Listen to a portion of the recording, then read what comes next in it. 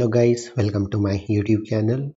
In this video, let's learn how to write a Python program to parse a string to float or integer. So given a string, so you have to check if it is a float or integer and try to parse the values. So let's take a variable that is my string.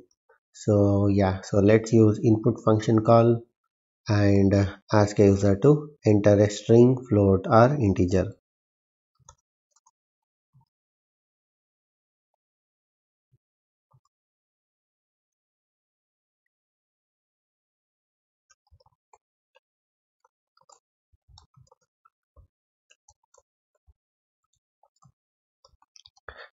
So once you get the input, it will be stored in the variable that is my string. So now let's try to use a try block and check if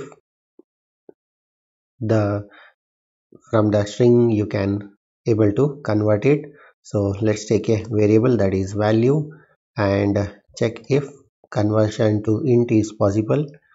So let's pass the input to this int type conversion, that is the int function call.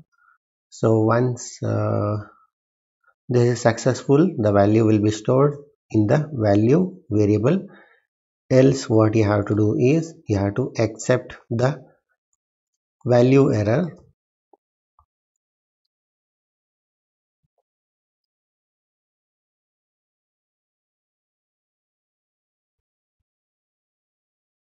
So this is value error.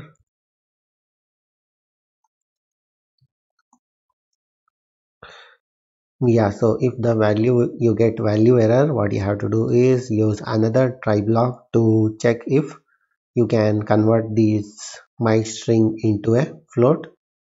So let's take another variable same with the same name, value equals to, let's use a float type conversion, that is a function, and let's pass the my string to this. So again, if it is not able to accept, so that is the if it is not able to convert the string to a float, so again you get value error. So this is the nested try block we are using, and what you do is just print given string cannot be converted to float or int,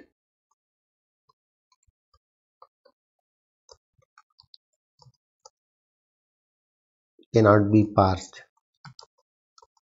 to float or integer. So this is the error if you are not able to convert these to a float.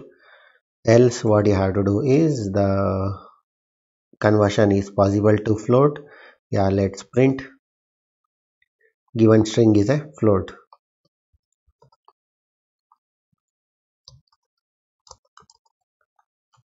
and let's give the value over here.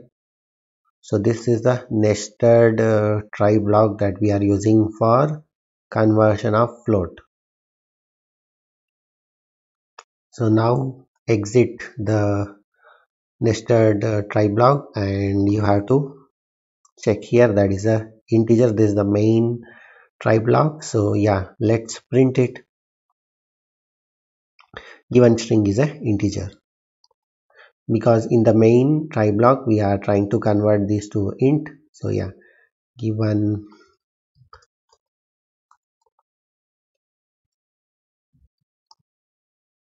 given string is a integer comma, let's give value.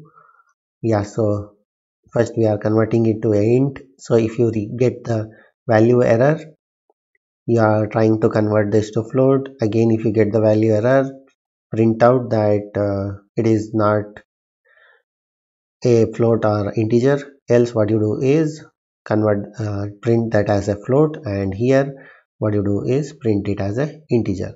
So this is the complete program to parse a string to float or integer. So let's run this program. Let's see how it works.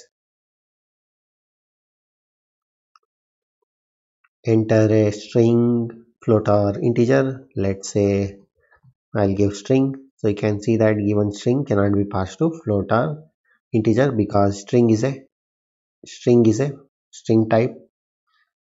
Yeah, now let's give again another try.